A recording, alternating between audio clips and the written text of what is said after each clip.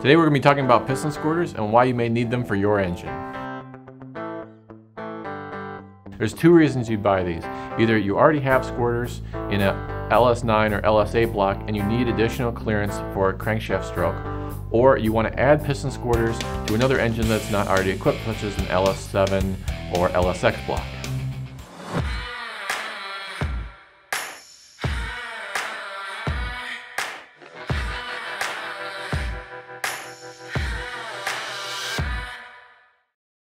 Katech brought this product to the aftermarket because we saw the benefits of piston squirters in boosted applications or heavy-duty road race applications.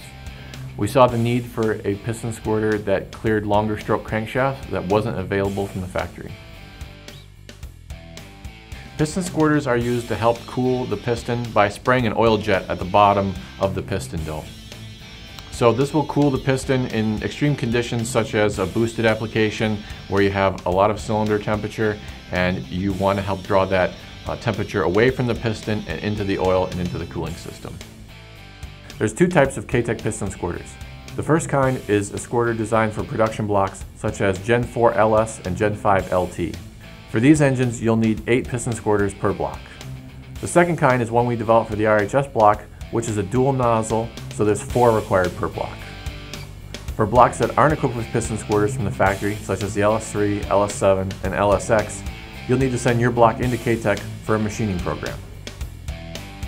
For more information about how you can get piston squirters for your engine, go to katechengines.com.